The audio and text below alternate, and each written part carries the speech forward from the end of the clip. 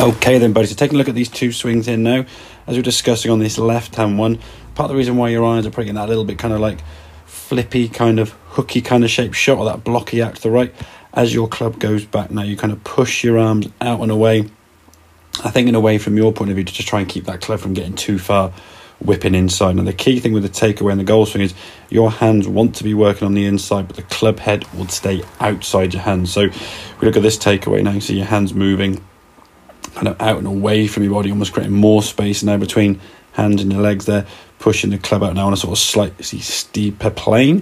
As you get up here now, you then sort of drop it back underneath. So if you're dropping it back underneath in a sort of shallowing out the club, great for it in draw shots from the position you get into, but trying to fade it from that position is going to be very, very difficult, because obviously your club is always moving back behind you, coming in from this direction a bit more than ideally you'd want to if you were trying to fade. And obviously if you start doing that a little bit too much, yes, it can be great for the driver, you can send those bombs a long way down the fairway, but with the irons you might get a bit too much underneath, drop kick it, hit it a bit fat pulley hooky, or block it out to the right. So really got to start working that takeaway now. So rather than the hands kind of working out this way, sensation is your hands are going to work more on the inside as the club stays out. So you can see the mover here now.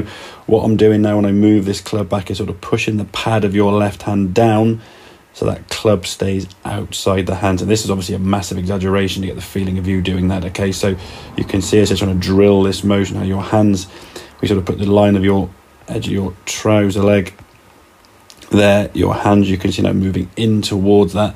And at this point, that club is nowhere near inside the line.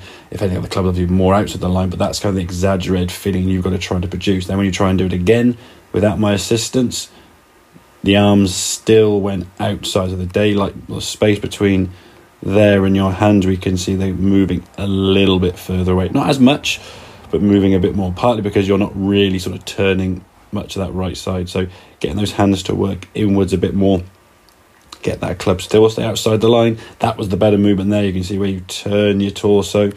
That position there is absolutely spot on, buddy. So if we can get yourself into that position consistently, that club can now start working back a bit better. That's again a better position with the hands. Club's a little bit outside, but again for you not a major problem.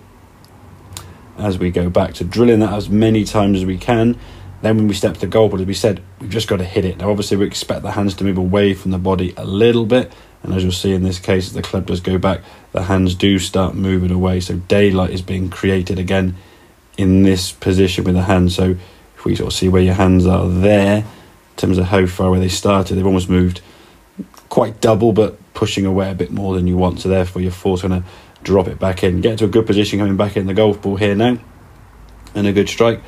Ball starting on target lines. It was a much better strike of the golf ball, getting slightly steeper as we said with the club shaft, but obviously we take a little bit of practice and work with this takeaway, and it's just going to be just repetition, mate, just pushing that pad of the hand down as much as you can, get that sensation the club is going back this way to the point where you can't not do it. So work on that takeaway, get that club setting a little bit better. Hope we start in those sort of slightly straighter shots rather than those pull hooks and blocks, and if you then need to try and fade in the future, you'll find it a little bit easier to do so. Hope that makes sense, buddy. Any questions, obviously give me a shout, and I will see you again soon, bud.